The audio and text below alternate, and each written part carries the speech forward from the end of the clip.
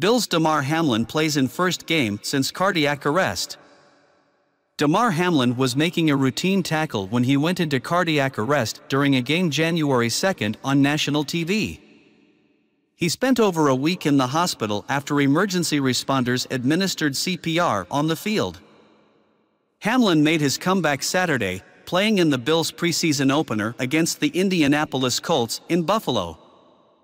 The safety made 3 tackles, including a big stop on a 4th down, before being taken out of the game. In April, the 25-year-old was cleared to resume football activities, and he was a full participant during the Bills OTAs earlier this offseason. Earlier this month marked the first time Hamlin, along with the rest of his teammates, wore pads in practice.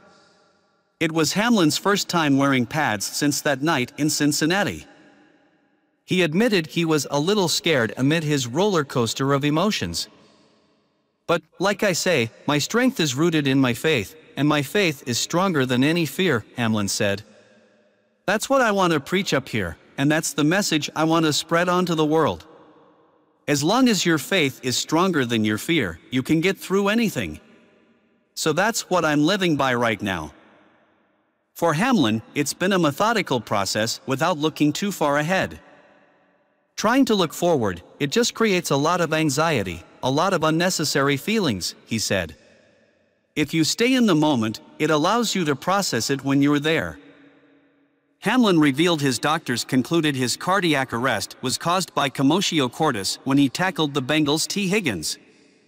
According to the American Heart Association, commotio cordis is caused by an extremely rare consequence of blunt force trauma to the heart that happens at exactly the wrong time in the heart rhythm, causing the heart to stop beating effectively.